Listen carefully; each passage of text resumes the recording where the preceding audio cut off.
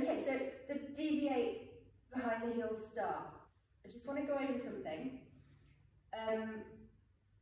In terms of where your feet and the bell is on the start. So there's two different things that you can kind of fall into as a trap. When you're thinking behind the heels, you might start to think, you know, behind the heels, so it gets quite far back. And when that happens, two things will happen.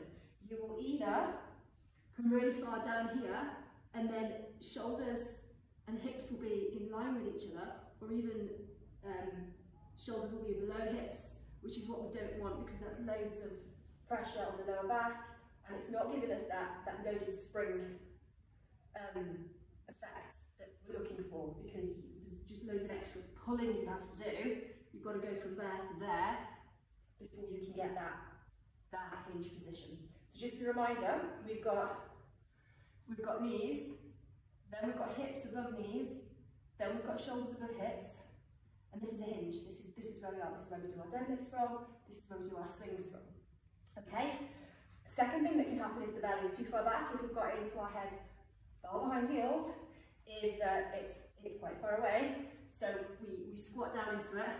So we've got our shoulders above our hips, but we've got our hips in line with our knees or even below them. Same thing's going to happen. We've got to extend there before we can even start to get that really explosive hinge movement. Okay, so those two things I'm seeing happening. So to fix most things, come back to your feet. So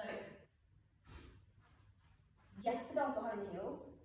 Elevate it if you can. I know the yoga blocks are really annoying to do it with, so you can just shuffle your body around a little bit. Have the bell behind your heels, not necessarily that far behind your heels. So it's behind my heels, I am hinging back. I'm going to grab the bell from a behind the heels position. Okay, it's just there, just slightly behind my heels. With that, I can make sure that I've got, and this is the thing that I think we're forgetting about, we need that connection between your upper arm and your rib cage and your torso. So there's no gap there at all. It's completely closed. So close that gap. My forearm is touching my hip. Glued together. Okay? That was a gluing noise, not just me making a weird noise. Okay? So you're going to hinge back, hold the bell, pull it slightly forwards. Then think, oh, hang on, what's going on here? I've lost that connection, or I'm leaning forwards, or I'm squatting down to reach it. How can I fix that? Maybe I need to come back a little bit more towards the bell. So yes, it's still behind my heels, or maybe I need to come forwards a bit. So it's still behind my heels. Yeah, good. Have I got the connection? Yeah, good. Have I got shoulders above, hips above knees? Yeah, good.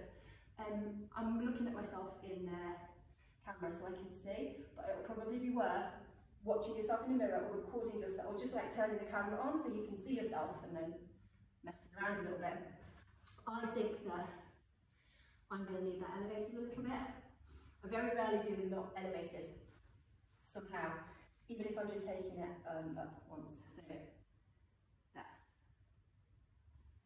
And then it's much easier. I don't have to put too much effort into either lifting my shoulders first or coming out of the squat first before I'm ready to explode. Okay?